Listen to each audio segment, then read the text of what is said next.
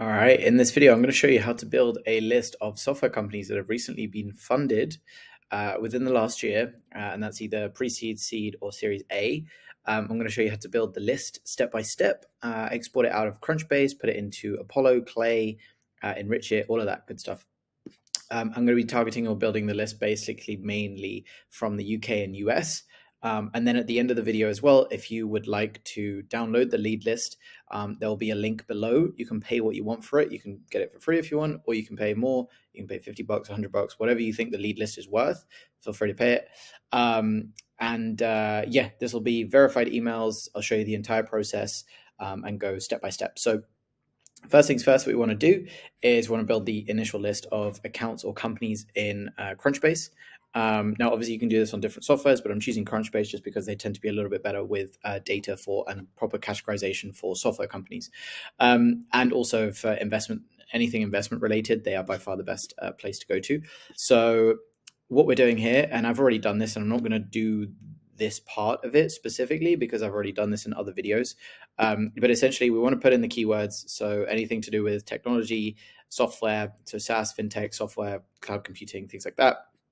We're targeting in here specifically US and UK. The next thing that's important is number of employees. I'm putting it 11 to 100. That's kind of the region or range for pre-seed. And actually, yeah, that's maybe not pre-seed per se, but more for seed and Series A, but there might be some pre-seed companies in there as well. And then the next thing that's important is financials, and we go to last funding date and we go past year, so in the past 365 days, and then pre-seed, seed, and Series A. So we've got that. We can also make it more specific, but for this tutorial, I'm not going to do that. I'm just keeping it relatively open. And then what we would do is, as we've done before in previous videos, we've got 1,600 companies here. We would click here, we would select all, and then we would put that and saved it to a list, and then we would exclude that list from the next search, and then that would mean we would basically be able to scrape those. And then we would export the two lists on Instant Data Scraper. And in terms of the what's it called, the data points that you actually have here. So we're going to go software companies raised. And I wonder if it's actually going to show up. No.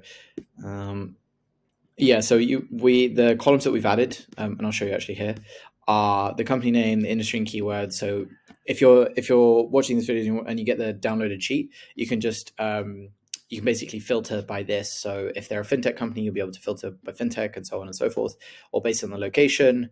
You've got the description, the website, the LinkedIn, the Twitter, the investment type that it was, so early stage, seed, etc., the last funding round, or when that investment date was. And then what I'm going to do potentially here, so for some reason when I'm scraping, it just does not allow me to take in the amount. So what I'm going to do instead is I'm going to have a link, and then I'm going to scrape it through Clay and see how that feasible that is. And we've got two lists here, so we've got one of 1,000, one of 600, and then we're going to combine them together in Clay. So that's what we've done. We just scraped, we literally just scraped it. Instant Data Scraper. I've showed you in another video how to do that. So that's step number one that you want to do, get the list of companies. Step number two that we're going to do, now we're in Clay, we've uploaded them, I've tidied them a little bit in this spreadsheet, which is why I put it, so I take it from Crunchbase to spreadsheet, tidy it in the spreadsheet, then import it to Clay as a CSV. Now we've got a list of 1,600. You want to always make sure that you dedupe as well. So you can just click dedupe. I've already done this, but you want to make sure that you're doing that so that, yeah, you're not having duplicates. So yeah, once you're in here, then what we're going to do is we're going to go to enrich data. And there's two ways of doing this. We can either find people through Clay, but I might actually try finding people through Apollo and see what this is like, because we've already got so find people at company by job title, enrich person with Apollo, find account. Okay, interesting. Okay, find people by job title. So in terms of the people that we want to reach out to, obviously decision makers, so like CEO, Chief Executive Officer.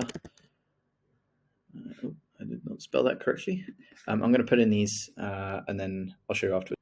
Okay, so I just realized as I was going through this, I realized that it's because this is the first time I'm finding people through Clay on Apollo. Because normally I just go directly to Apollo, but I just wanted to try something new here. But I just realized that the company domains, you need a comma separated list. So I'd need to basically copy all of the websites from here. and then I would need to input them, and I'm not willing or want to do that right now. So instead, I'm just going to find people on Clay, and then I'm going to enrich them through Apollo. So we're going to find people, and then we're going to go job title. We're going to do, in terms of seniority, I'm going to keep it really broad so that this list can help out as many people as possible. There's going to be 2,500 contacts in total. And then we're going to obviously find the email addresses, and then maybe by the end of it, of the verified emails, we might have like, I don't know, maybe 1,500 or something, give or take. But yeah, we're just going to keep it at like sort of higher level. Location is not important. None of this stuff is important. We're just going to preview people. We should have like 10,000 plus, but obviously LinkedIn doesn't allow us to pull all of that information. So I'm just going to wait for that to come up. So yes, we've got 2,500, and these are all, yeah, CEOs, things like that. So that's perfect. I'm going to import. Great. So once we've imported, the next thing we do is I always map the columns from the company table. So we've got full name, job title, location, the domain, and then the LinkedIn. I was just wondering if that's the LinkedIn profile. That's the personal LinkedIn profile, I believe. Yeah, perfect. Okay, cool. So we've got the personal LinkedIn, and then what we want to do is we want to enrich, or not enrich, but we want to put the company link, map the company data as well. So company LinkedIn, we want to pull the description. And it's great that Crunchbase allows you to export the description, because if you didn't, you would basically have to enrich through Clay, which will cost credits. So yeah, and then we can put the funding amount link, and we might be able to scrape that later. We're going to go investment type, and we're going to add that. Going to add the industry and keywords so you can search. So in the list at the end, you can search basically if you're targeting SaaS companies, and then you can like filter it as UK SaaS companies or US SaaS companies or fintech companies or whatever it is. And then we can also go last investment date, so you can have like a priority list of the companies that you want to reach out to. For some reason, we don't have the Twitter, the location, we don't need that. What else do we need? Location, that might be the person prospect's location. So we're just going to map the last one, which is the company location. So you might have the prospect's location and the company location. And then we've got that. And then next we might want to just double check if we've mapped these correctly. So I always map the first name, just because if you're using an email sending software, it will normally be the first variable that you actually use. So it's just good to have that. So I will add that in, just organize it. Perfect. So yeah, you can see here we've got a list of 2,500 people. These are all the industries that you've got here in keywords. So again, you can filter these. So if you've got the list afterwards, you can type in artificial intelligence, and then you can filter by the companies that have got artificial intelligence, and then you can sort it by the investment date and the stage of investment that they received. Some obviously won't show for whatever reason, but most of them do. And then I'm going to have a look at the funding amount. Either I'll scrape it, or if not, I will leave it there. But you should be able to view this and see, for example, here, money raised. They got Series A, 12th of October, 2023. Yeah, so you should be able to see, and they got 43 million or whatever it was. So yeah, you should be able to see here the actual funding amount link. From that link, sorry. Cool. So now that we've got that, we are going to enrich with Apollo. So the way that we're going to do this is, so what we're going to do is we're going to click on enrich data, and we're going to type in Apollo here. Now this works if you've got your Apollo API key connected to Clay. So we're going to enrich person, and then we can set the inputs, but we're not going to do that. We are just going to continue to add fields, show more. We just want the email. That's what we want. All right, so we're going to push and pull all the email addresses that we can. And if we can't pull any more email addresses, then we'll move on to the waterfall enrichment. So we'll use Apollo first. If we can't find the email through Apollo and the verified email through Apollo, then we'll move over to Prospeo and the whole waterfall thing that you've seen me do in other videos. And we're going to go save and run first 10 rows. So I'm hoping that this should pull out the email address. So found data, person, let's have a look. So we can get the email. Okay, no email. Interesting, no email. Interesting, hold on, let me see if I can fix this. Sure. So I just made the mistake of not mapping the fields. I don't know why, but I thought that you could just not map the fields. So instead what I did, I'll show you the changes that I just made. So you just go set inputs and just make sure you've got first, last name. You can also put the full name as well, but I split the names. Obviously we don't have the email address, but we can pull the company name, and then we've got the company domain as well. Whereas before we were just going from the company domain, so it wasn't working. So I just realized I've just got to add those bits in. And then now you can see here, we've got the email addresses, and it was able to find 8 out of 10 email addresses, which is pretty cool.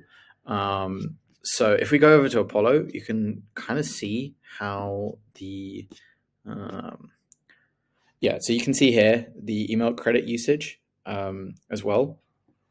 And it'll basically pull the credits from Apollo from the list that you're building here. So we're just going to run this for run column, and we're just going to run 250 rows, just to see what it looks like, and then starting from row 11. So we're just going to run these, and then what I would do next is I would verify these email addresses. So we want to go to enrich data. I'm going to go to validate email, and we're going to input the emails that we get. Email person, great. Only save to send, obviously. Exclude for emails. Free domains. Yeah, so we obviously don't, because of the new policies from Google, we don't want to have any personal emails. And then we just want to run this. So add, I'm just going to save it on first 10 rows, just see what it looks like. And then this is basically going to validate the emails as we pull up the emails from Apollo.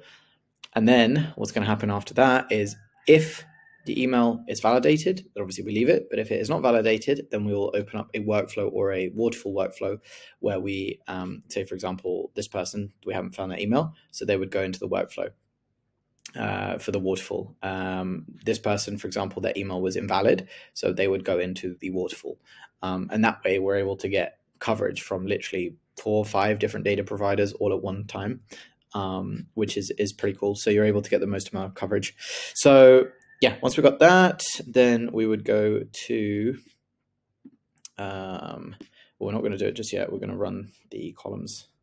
So we go over to valid emails, and then we're just going to push out the valid email. So we go Apollo valid email, just to make sure that the email column is all tidy. Okay, great. So now what we're going to do is we're going to go enrich data, and we're going to go to email. And this is how you make best use of the formula. Configure